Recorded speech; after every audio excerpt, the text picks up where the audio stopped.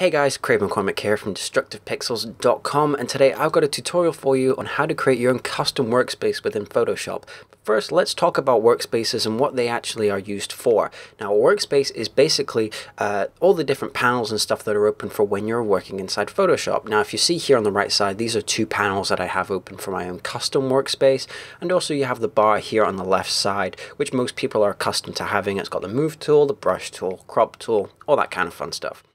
So those are basically the two areas that you can customize to have your own workspace. Now, why would you have your own workspace? Now, for me personally, a workspace that I have customized here that you see on screen, it really helps with my workflow because I basically have access to all the different panels and stuff that I do use when I'm retouching or working on an image inside Photoshop. So I have the navigator panel here on the right side. Basically, it gives me a thumbnail preview of what I'm going to be working on. I know I can see a nice big preview of the image I'm working on, but remember, we also put a lot of our images online nowadays, and because oftentimes they are represented as small thumbnails, I want to be able to see what the image looks like as a small thumbnail as well, and that's a really useful thing for me. I have the adjustments panel here because I do use adjustment layers quite often, and the reason why I have the properties panel here will become evident once I actually add an adjustment layer. Now, here on the next panel over, I've actually brought the whole layers, channels, and pass panel folder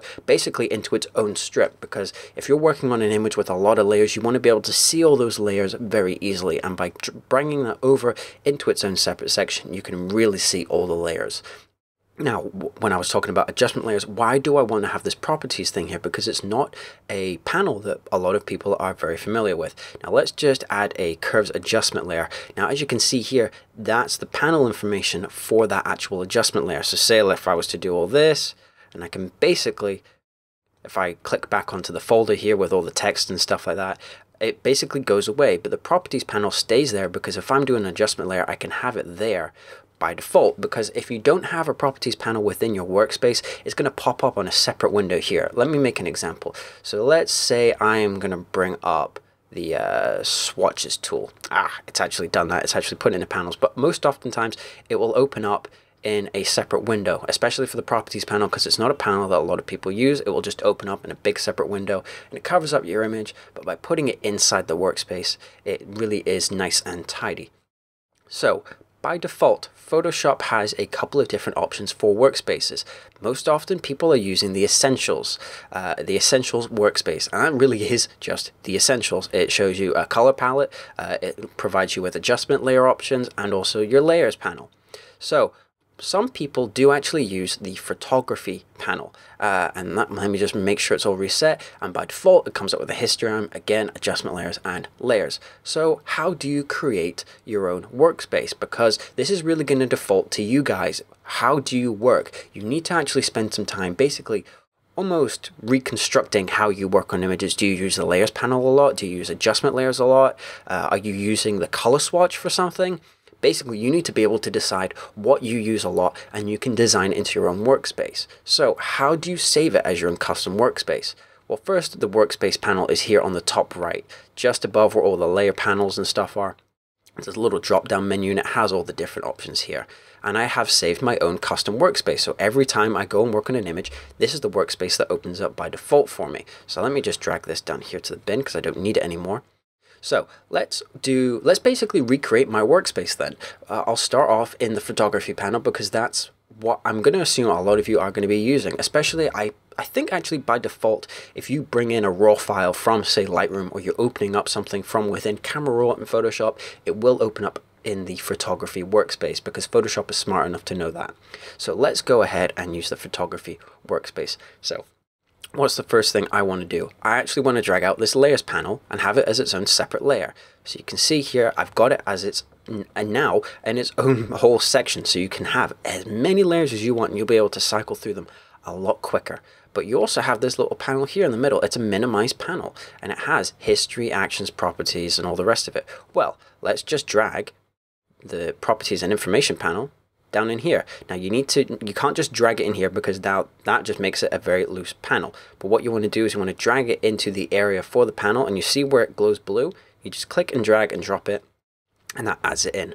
So what we want next, we want, by default in the photography thing, it has the history panel open. The second one is the navigator. Remember, the navigator thing is basically showing you a thumbnail preview. I want to drag that down a little bit, and the reason I drag that down is, although it may look a little bit weird for landscape images, it works a lot better for portrait images as well, because it really does fill that frame. And by having just a bigger size, it just allows that to, you basically never have to adjust it at that point. Adjustments, the adjustment layers panel, that's never going to change. It's never going to need to get bigger or smaller or anything like that. And the properties panel, that's really all the size you need. It will adjust accordingly if you have, if you open up an adjustment that needs a lot of different property adjustments to it. But for the most part, you can basically just drag it out. So it looks like you could probably fit a decent sized portrait in there and leave it as that. For the clone source, that's not a panel that at least I use often, so I can just drag that out, click close. And the last one here is the history and actions panel. Sometimes I use the history and actions panel, but it's very rare. So all you need to do is just click on the tab on where it actually says history and actions, just drag it out and click X. Now at this point, that is basically what I have set up for my own workspace. So how do you save it so it's always going to be there?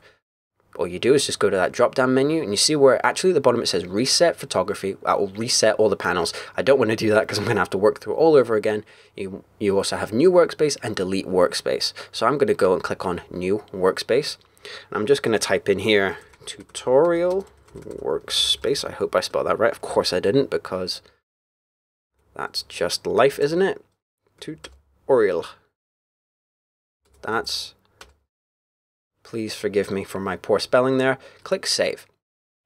And now, by default, it will always be there. And as long as it's ticked, and if I was to close Photoshop and reopen it, it's going to open up with the tutorial workspace there. And that's really all it is to it. You need to work out what panels, do you use layers a lot? Do you use the navigator? Do you ever really want to use it or look at it? Do you want to do adjustments all the time? Do you use the color swatch? You basically need to re-engineer and figure out what you use inside Photoshop, all the different panels and stuff like that. Drag it how you like it, how you want it, and then you just click and you save it. You save it as a workspace, and then that's you done. You can just, you can probably see here, I've had multiple iterations of my workspaces, but this Craig's workspace is one that I've really found works a lot for me, because I can have a very decent sized image here, but I can still work on all my different panels, and it's all very easily what's the word for it I'm trying to think of? It's very easily accessible for all the different things I use, because I do use adjustments and you need that properties panel there for it. I always want to be able to see a decent sized thumbnail of the image, and layers, I have all my access to my layers. And actually in my workspace, I do have characters and paragraphs open down there, because sometimes I do actually need to pull up and work on characters. But for the most part, I normally just leave it minimized, because I don't really need it that often, but I do need it enough to where I will have it down there in case I need it. So hopefully this has been really helpful for you and made you aware that you can actually save your own workspace rather than having to drag panels out all the time and closing it out and go, oh, I need to find that panel again. Basically find the panels that you want, save it as a workspace, and you're done with it. So hopefully you found this useful. I've been Craig McCormick, and I'll catch you in the next one.